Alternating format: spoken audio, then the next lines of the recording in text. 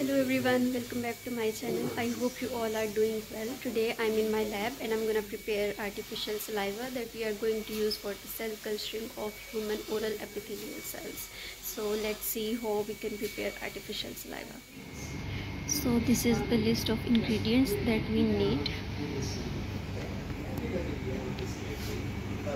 Peptone, yeast extract, calcium chloride dihydrate, mucin from porcine stomach, then lamco powder,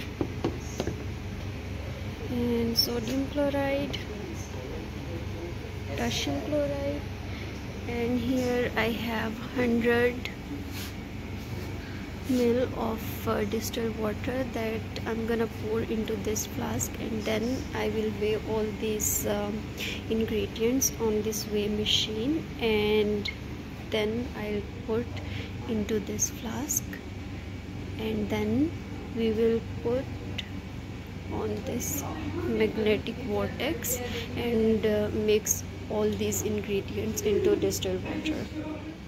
So we can add this tiny magnet inside it, and minimum on. So this is how it will mix all the ingredients. So one by one I'm gonna add all these ingredients. Now I'm waiting for all the ingredients to get mixed. Put the sterilization tape, and after mixing we will sterilize this solution.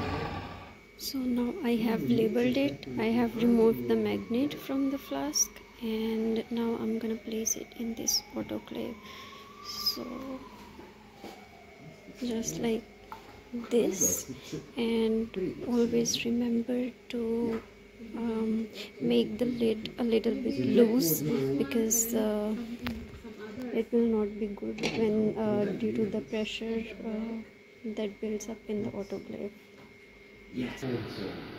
Now I have turned on these 3 flames, and I will wait for the first whistle. When this it will start whistling, I will set the timer to 20 minutes, and then I will wait.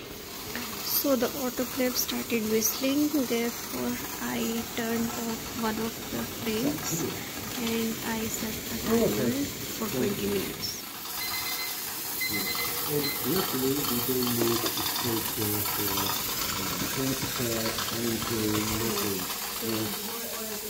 So we will wait for 10 to 15 minutes to open the autoclave. Remember that never try to open immediately after turning off the flames.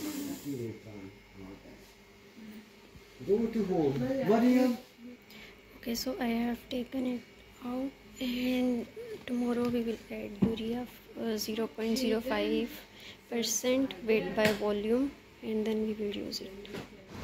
So this was how I prepared artificial saliva, and see you all in next video. Please don't forget to like, subscribe and share my channel. Goodbye.